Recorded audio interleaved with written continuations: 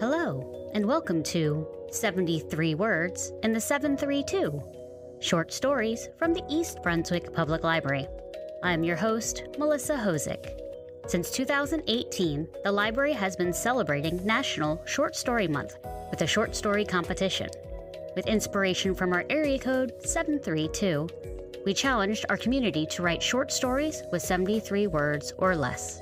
This podcast showcases some of our authors from the grown-up category. Today, we are joined by Komal Mehra from East Brunswick.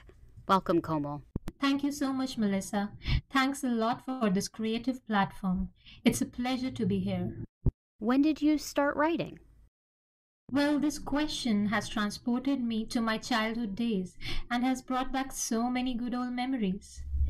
My love for creative writing started when I was around 11 years old and I penned down my first verse. I vividly remember the poem was titled Mother Teresa and I wrote it to express my feelings on her demise. Being a self-taught young budding writer, I gradually added more skills and zeal to my writings, and I think I was in 12th grade when an article of mine was featured for the first time in a local newspaper.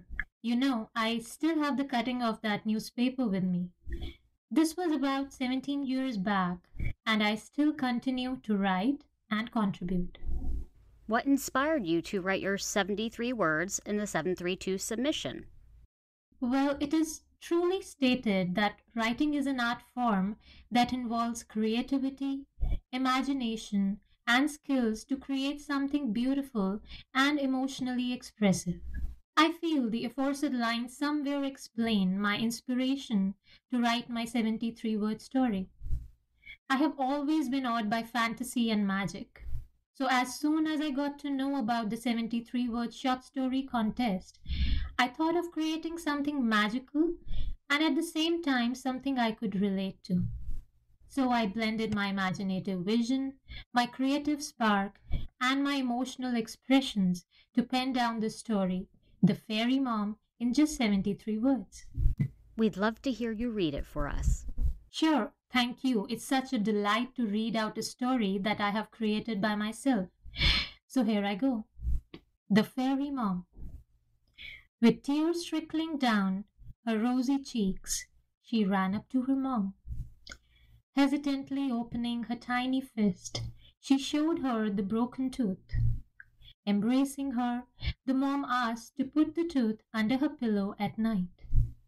The girl did the same, and in the morning she peeped under the pillow to find a beautiful necklace in place of her tooth.